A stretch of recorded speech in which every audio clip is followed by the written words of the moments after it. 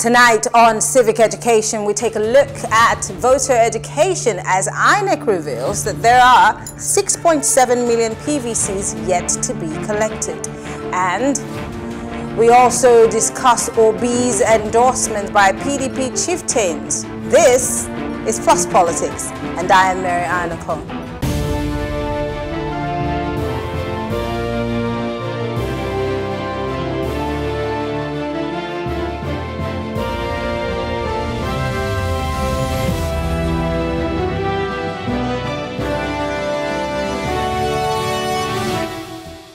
As the Oyo State Governor Seyi Makinde seeks re-election, the G5 governors of the opposition People's Democratic Party, also known as the Integrity Group, today stormed Ibadan for the campaign flag-off of the governor. Now, there are insinuations that the aggrieved PDP governors may have abandoned their attempt to endorse a single presidential candidate to peculiar political realities in their states. Declaring his support for Mr. Obi in the New Year message to Nigerian young people, Mr. Obasanjo said the Labour Party presidential flag bearer was better than any other contenders for the presidency, and he was backed by Governor Ortom of Benue State. The PDP governors had been insisting that they would not support the party's presidential candidate if Iyorchia Ayu, the party's national chairman, does not step down from his position. Well, joining us to discuss this and more is Anenih. He is a PDP chieftain, and John Shuaibu, who's a member of the PDP Presidential Campaign Council. Thank you so much, gentlemen, for joining us, and Happy New Year. Happy New Year, Mary. It's always a pleasure. Great. All right, so I'm going to start with you. It's very interesting that first we hear Governor Wike saying in the new year he's going to let us know who he's going to pick as a preferred presidential candidate. This is for a governor who's a member of the PDP. Now, we all know it's no longer news that Governor Wike and, of course, the other governors of the G5 are not necessarily in a good place with the presidential flag bearer of the People's Democratic Party. There were rumors that they were going to be meeting with the presidential candidates of the APC, who had come out also to say that this was not true. But if these men, especially for Governor Ortom, who has put his weight or thrown his weight behind the Labour Party presidential candidate, is this not tantamount to anti-party activities? And also, Clark, who's a senior, an elder statesman in the PDP, who has decided also to, put his weight behind the Labour Party. I'm wondering, will this not be counted as anti-party? I mean, on the face of it, it is. The party is very clear about what it considers to be anti-party activities. And I think it's not a stretch of the imagination if party members start campaigning for, candidates in other political parties. So on the face of it, yes, it is. I think where the PDP is different from other political parties. Again, I always remind people that we were born in the crucible of the shadow of the military. We were formed in 1998 and then took power from the military in 1999. And one of the things we have embedded in our DNA is this ability to resolve conflicts, because we are aware that if you don't resolve conflicts, it is a sure route to anarchy and chaos. So yes, you are absolutely correct. On the face of it, endorsing any other political party's candidate is anti-party, is an anti-party activity. And there are penalties that have been spelled out in our constitution, but I don't think it's anything we need to explore right now. Michael. I also don't think it's a crisis we cannot resolve. And I mean that and I want to be very clear. Either we go into the 2023 elections with the G5 governors and we defeat the APC, or we don't go into the 2023 elections and we also defeat the APC. I'm a member of the Presidential Campaign Council. I'm the Deputy Director of Polling for the campaign. And I can tell you categorically that we have a very clear path to victory that goes around the G5 governors and their states. Of course, it's a much more difficult path, but at this point, we really are not being held hostage or held to ransom by any one person. I'm happy you mentioned Governor Seyi Makinde's re-election bid. I don't know if you saw, I'll call it a show of force that PDP members in Oyo State put on yesterday, where they had a street rally to show that indeed the PDP is Oyo and Oyo is PDP. So, I mean, it's not, you know, you see these endorsements coming in, and they do matter, because most of these people do wield some influence. Chief Clark wields some influence, Obasanjo wields some influence, but they will not determine the direction of this election. It would have been great if we got those endorsements, but we haven't, but the campaign will move on. I want to take you up on that, the last bit. You know, for those who say Obasanjo, yes, is influential, many have said that all of the people the former President Olusegun Obasanjo has endorsed or had endorsed won the elections. And if for this reason, your candidate is, like you said, unperturbed, who's to say that, you know, there's not trouble in the house and the party is not headed to a catastrophic end, being that these G5 governors have said that PDP will definitely win all of the seats in their state, but they never make mention of, you know, the presidential candidate. Does that not mean that whatever they're doing, they're steering their people and their voters in a different direction? So, to my mind, and I say this everywhere I go, I think one of the greatest living presidents, living or dead presidents Nigeria has ever had, is President Obasanjo. In both iterations, when he was a military head of state, remember he handed over to Shagari, and when he came back in 1999 and served for 8 years. So I'm not going to come here and criticize his pedigree or his character. What I will, however, say, just correct you, he endorsed my candidate, His Excellency Atiku, in 2019. Unfortunately, the Supreme Court ruled that we didn't win that particular election. So his endorsements are not prophetic. I just wanted to make that point clear. He also, you know, he didn't say, and if you read his letter sort of like falls into two sections. In the first section, he criticizes the APC and sort of like reels out everything that's wrong with their government. And then in the second part, he says there are certain traits he's looking for in candidates shared by most of them. But what sort of like distinguishes or puts Peter Obi ahead of other people? It was a curious turn of phrase he used. He said he is a needle with a thread attached to him, and if he strays, he can pull his ears. Personally, I've said I have a problem with that because I don't want a president whose ears you can pull. He also said that Dati Ahmed is a man of unimpeachable character. Again, I have a problem with that statement because Dati Ahmed has said several statements publicly that, you know, would ordinarily disqualify him from any democratic conversation. Recall that Dati Ahmed that on the Senate floor said that homosexuals should be killed. Recall that Dati Ahmed has said that the genocide that happened at the Lekki toll gate wasn't that and was a matter of semantics. Recall that Dati Ahmed that in 2011, a court ruled that he had actually rigged the election that took him into office in 2011. And then I think they pronounced that McCarthy of the PDP was the authentic winner of that election. So when Obasanjo says these things, you know, and says these are the reasons why Peter Obi is ahead of the others, even though I cannot question his character and his pedigree, I might this time question his judgment. Let me come to you, John. Going back to the beginning, the onset of this, you know, problem that led to the, you know, the G5 governors becoming who they are today and standing as a force somewhat against the party leadership. In hindsight, do you think that this could have been avoided? And I'm not talking about if Governor Wike were to be given the vice presidential position. I'm saying, could this matter have been resolved before now? Because as we speak, we have a few weeks before we start talking about the elections. And for want of a better way to put it, time is not on anybody's side. Could this have been avoided? And could the PDP been on a better footing as we head into this election season? Well, I would like to say this, that it could have been avoided, right?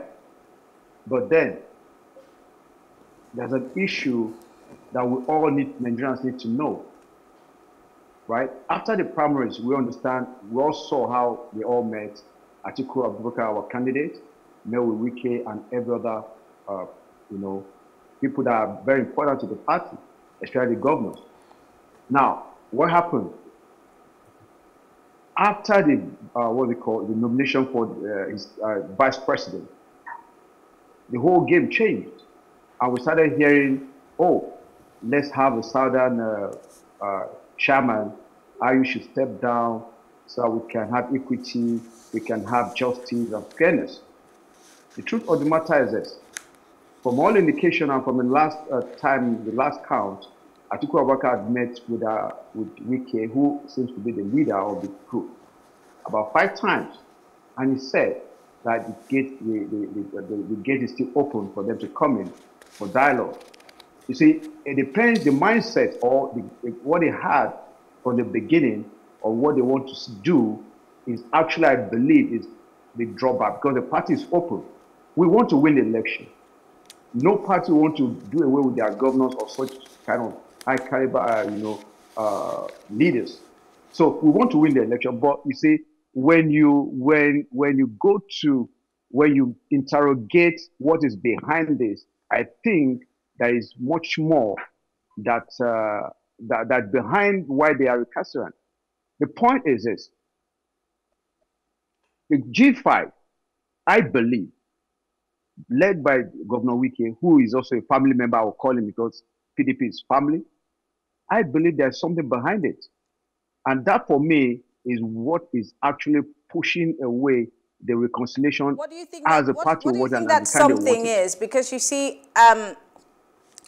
a lot of people thought that it was just about the, the position of the vice presidency.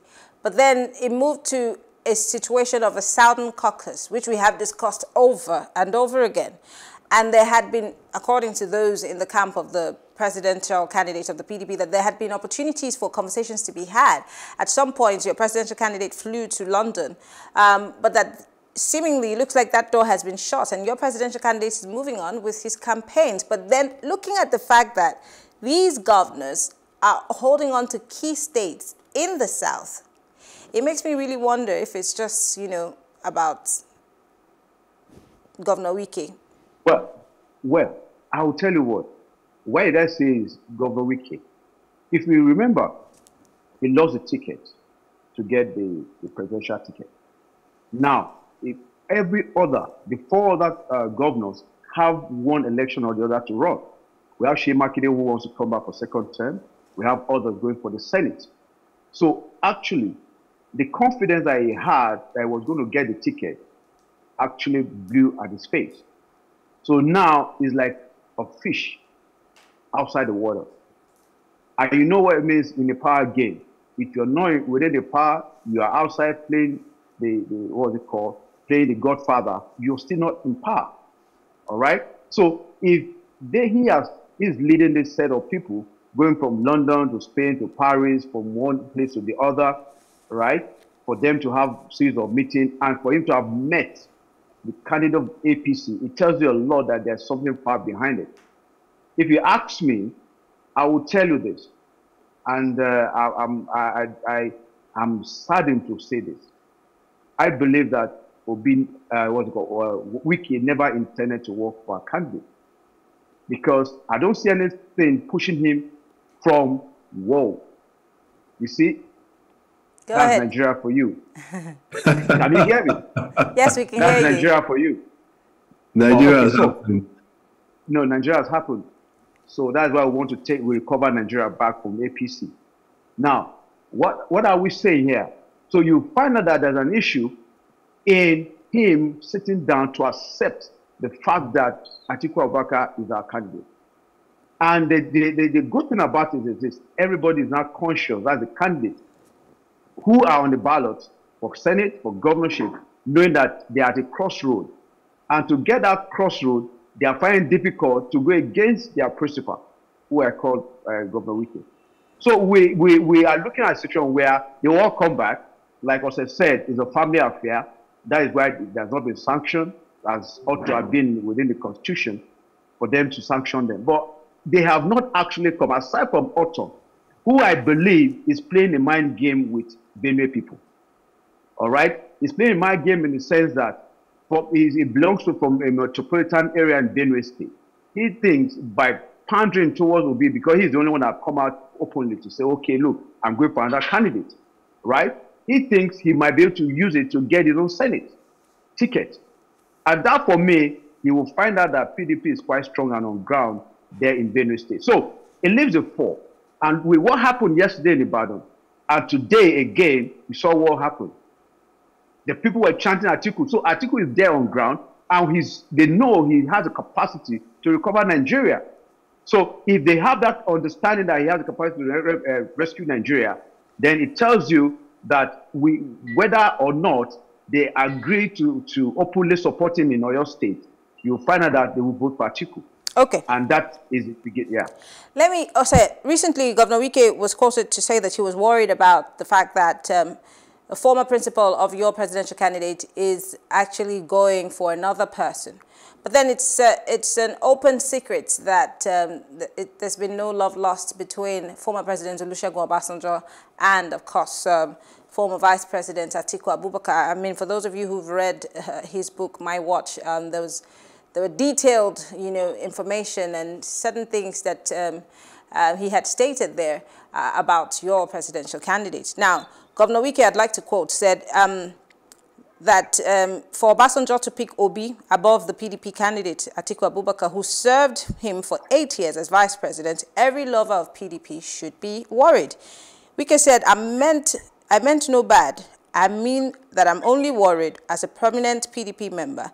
A man who loves PDP should be worried. I'm not mocking anybody. I was merely worried. My prayer was, look, let Obasanjo remain quiet and not say anything. That was all my prayer, but the prayer didn't work.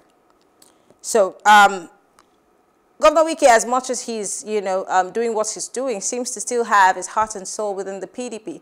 Now, recently also, we hear that the party chairman, because of the push from members of the political party to sanction members of the G5, some of their agents who are supposed to man certain polling units have been removed from the list of agents. Can you comment on this? So I think you asked a 3-pronged question. I'll answer the first one. I don't think Governor Wike would get a glowing reference if we approached Governor Amechi, his boss, to give us a reference. And so it's politics. People fall out with each other and start saying. He didn't work for Amechi. He took over from him. This is different from a man who deputized. Amechi was his boss. He was chairman. He was a chairman in the local government. Yeah. Even before he became governor. So imagine if we went to Amechi Governor Amechi, please tell us about Wike. We can only imagine what Amechi would say. This book I have in front of me, because I love reading. This book is a book of all the cases Atiku has gone to court over. It includes not just his presidential challenges, but it includes an attempt by Obasanjo to remove him as vice president. I don't know if you recall, and to strike him off the ballot. So more than any other, Atiku has not just fought. He didn't just fight Obasanjo to remain vice president. He fought Obasanjo when there was this purported third-term bid. And so if Obasanjo is writing a book, I don't think we should expect him to give him glowing references. Fast forward maybe 12 years to 2019, I actually think it speaks of Atiku's competence when in 2019, despite their previous bad blood and history, Obasanjo came out to endorse Atiku's candidacy in 2019. So I just want to make that point. Going into the elections, we've had campaigns. We are now about 50 days to actual elections. And so the nature of these campaigns will change. You start seeing us, knocking on doors. Have you gotten your PVC? If you do, make sure you come out. This is where your polling unit is. It's going to be a lot more of a logistical exercise. I saw in your opener, you talked about INEC 6-point-something million uncollected PVC. That already is a logistical challenge parties and voters have to face. And so going into the elections, our approach is going to be more logistical. So when you talk about moving agents and that moving pieces on a board. That's what that is. That's the only thing I can say about it. We want to win this election, and direct attempt to disarm members of or people who are loyal to the G5 governors. You don't think that this is Senator Yocha Ayu's move to also, one way or the other, somewhat cripple, the so-called structures that these G5 governors have? You don't think that that's the case? You are talking about a PDP structure. I don't see how strengthening that PDP structure is somehow crippling or weakening any other invading body. The PDP is one organization. Governor Wike is a member of the PDP, as is Seyi Makinde and the other governors. And anything that the PDP needs to do to win the elections, as long as it's within the ambit of the law, I think it's perfectly fine. Again, we are going into elections to win. And I was hoping we would have a conversation of why it's so important that we win this election. It's not just to seek power or to gain power for the sake of gaining power. It's because things are so bad, President Buhari just signed almost like the budget, the 2023 budget, that has record levels of a budget deficit on top of a 77 trillion naira debt he's leaving behind. And so I worry about not just the financial health of this country, it's our insecurity, it's unemployment, it's access to education, it's healthcare. Almost every sector that you want to talk about is failing or has failed. And like my brother John said, our mission is not just to gain power for power's sake. It's to start to recover everything we have lost under the misrule of the APC. That's why I'm on your station every day. That's why we are campaigning loudly. That's why it matters that, and I keep on saying it, that's why it matters that the opposition must set aside egos and decide and determine and realize that the problem Nigeria faces is so great that we cannot allow egos or petty grievances to stop us from achieving what we need to achieve. And that is to remove the APC from power, and that is to put into office a candidate that has a plan that can get Nigeria working again. Picking up from where Ose stopped, petty grouses. John, let's talk about the PDP in Lagos. We see that there's also some crack within the party, which is somewhat obvious. The party chieftain seems to be also on the side of these G5 governors, and I'm talking about one of the most senior, members of the party, Chief Bode George, who had at some point also supported the PDP caucus and supported Governor Wike's position alongside other, governors. And then you do have a Lagos state where it's always been the APC, and for once you now have one person who's, well, according to the PDP, is appealing to all.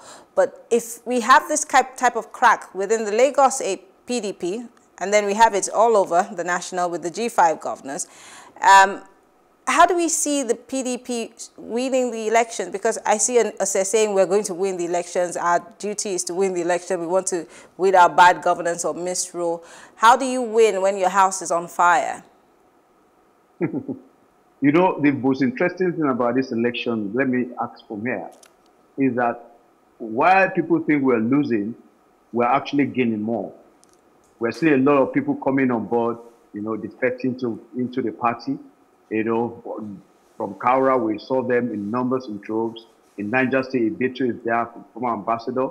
We saw deputy governors. In Sokoto State, we have about 4 aspirants, gubernatorial aspirants from APC that have just joined us as of yesterday. So we have droves of people coming to join the party. Even in Delta State, when Governor Kowa, who is our vice presidential candidate, was going around, a lot of thousands of people decided to burn their brooms and come under the umbrella. So we're not catching any fright. The only thing we want is the unity of the party so that we all enjoy the recovery together. Because the truth of the matter is this: minor grosses are, comes up in the party. Because like Governor Wike said, so let me borrow his word. He said, how can I leave PDP that only has headache, while APC has the cancer? Now, coming to Lagos, you see, Lagos is very peculiar.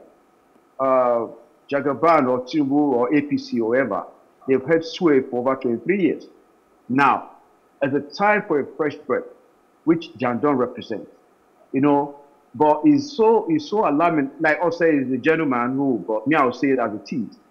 You know, I've said it here before that I'm so worrisome that Chief Body George, who ought to be glad that we have someone who also can pivot a new change and a new leadership in Lagos, is actually going against the candidacy of Jandon, who has turned who has made Lagos the campaign strategy he has engaged is quite innovative.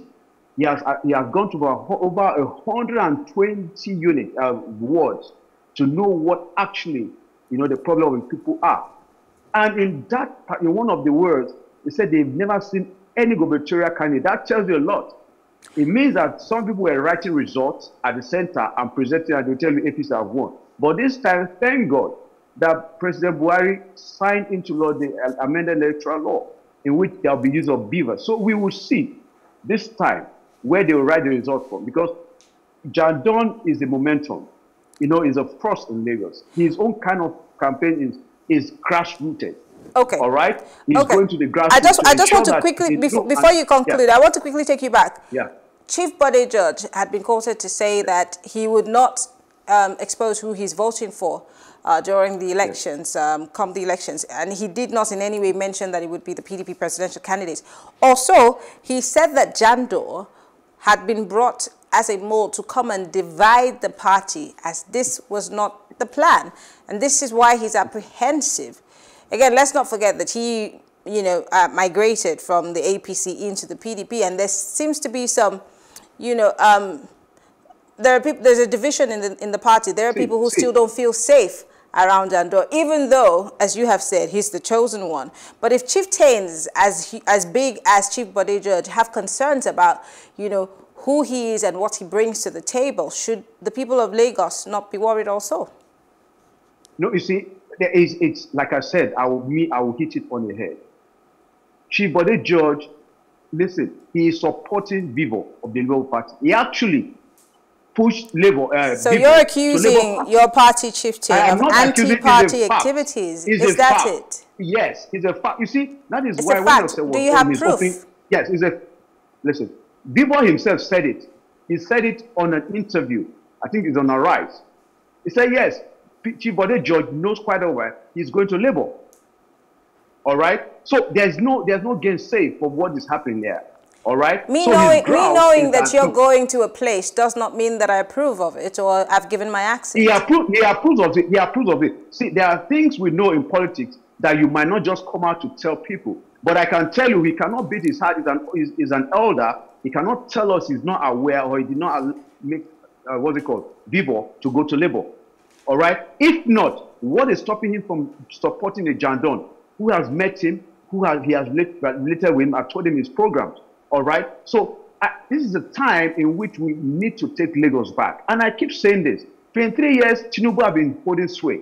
What has Body George brought into the table? We have not won gubernatorial, governorship election in Lagos State. So why now? Now that we have a chance to do that he's going this route?